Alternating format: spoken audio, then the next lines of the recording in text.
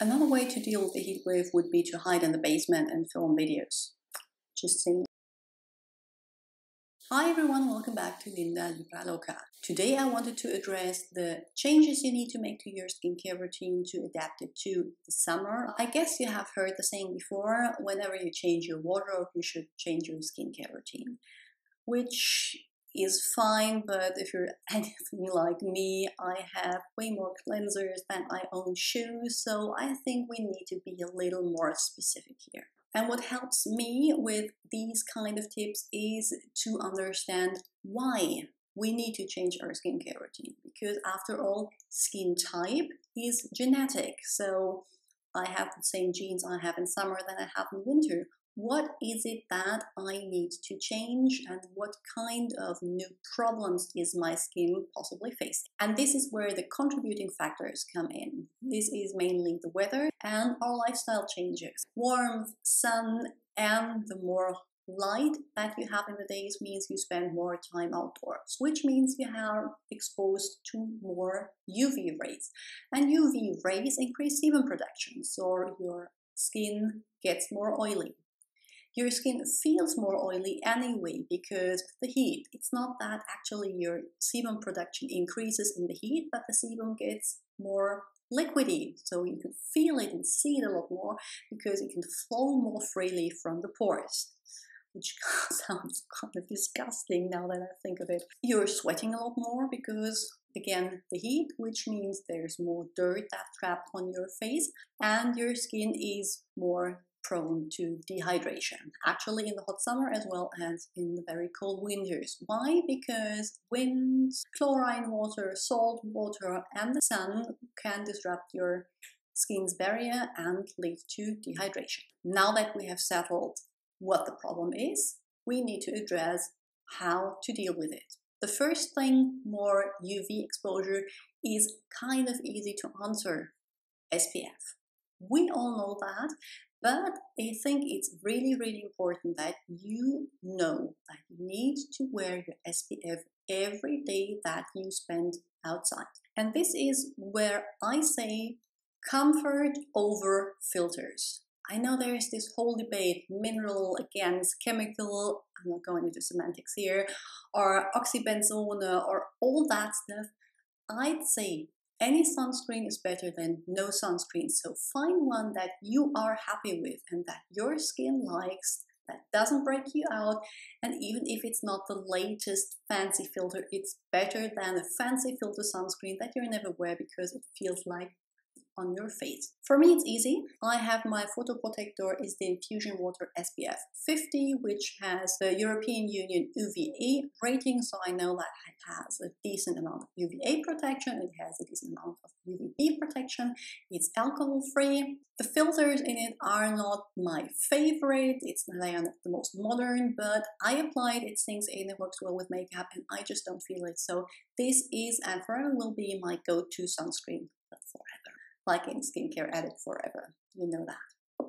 Another thing is, don't forget to reapply. And as much as I love it, I will not reapply that on the full face of makeup. So this is where these face mists come in handy. I happen to have one by Pixie. This is the sun mist, and you just shake it and then you spray it.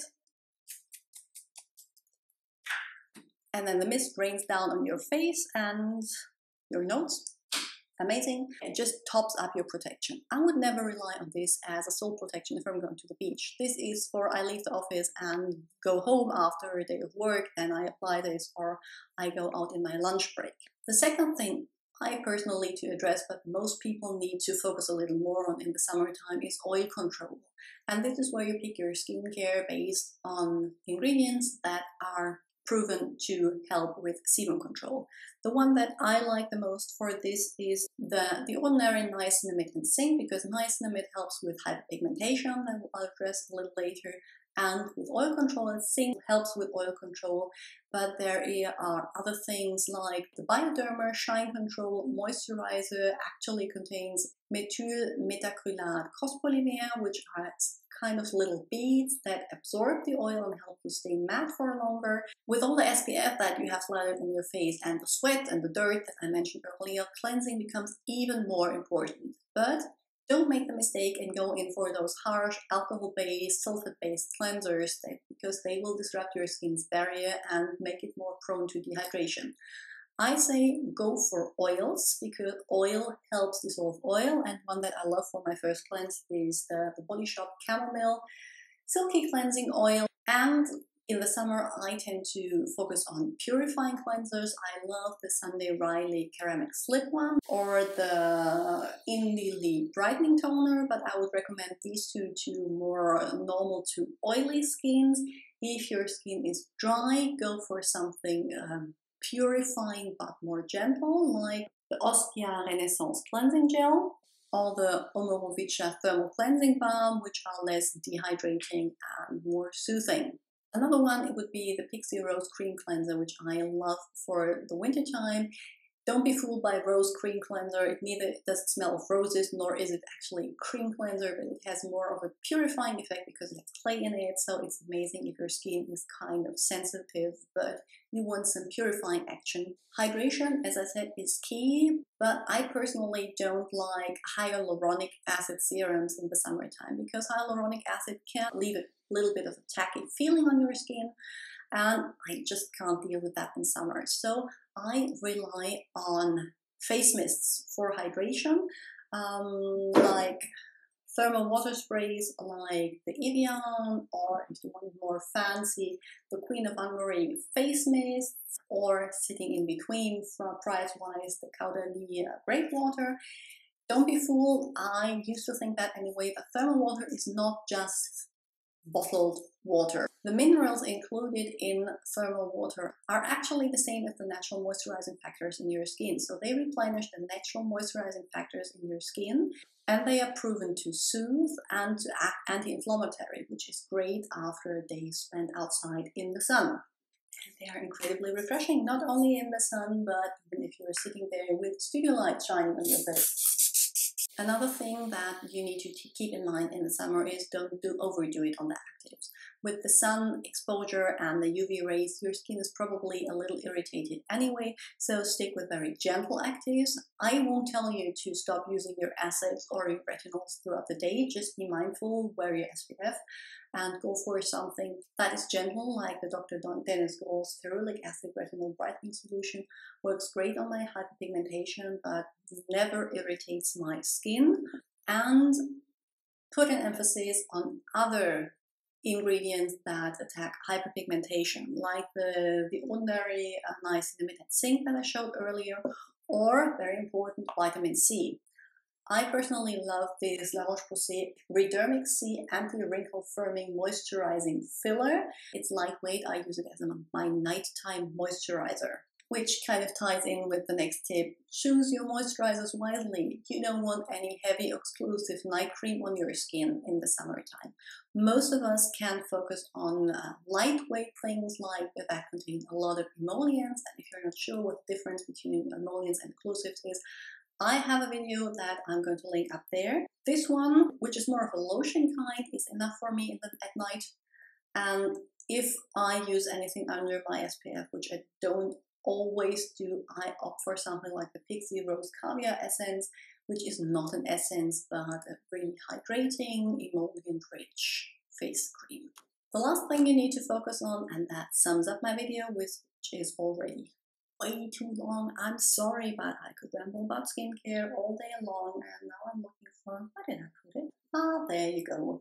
This is the Emma Sun Vitamin E Skin Smoothing Serum, and I picked that as an example for antioxidant-rich serums.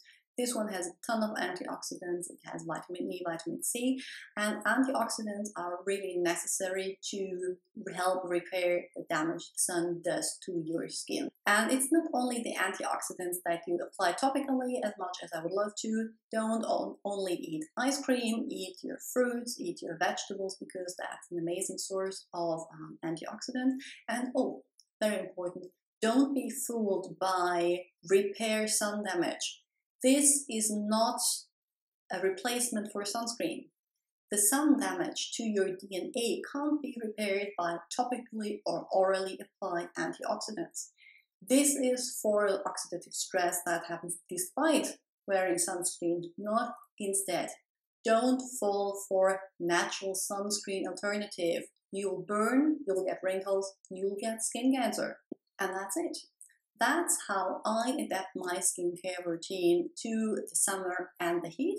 Leave your tips, especially for other skin types than mine. I'm mature, but still oily and acne prone, down in the comments below so we can each learn from each other. Make sure to subscribe for further content, like if you enjoyed the video, and I'm going to see you all very soon with another video.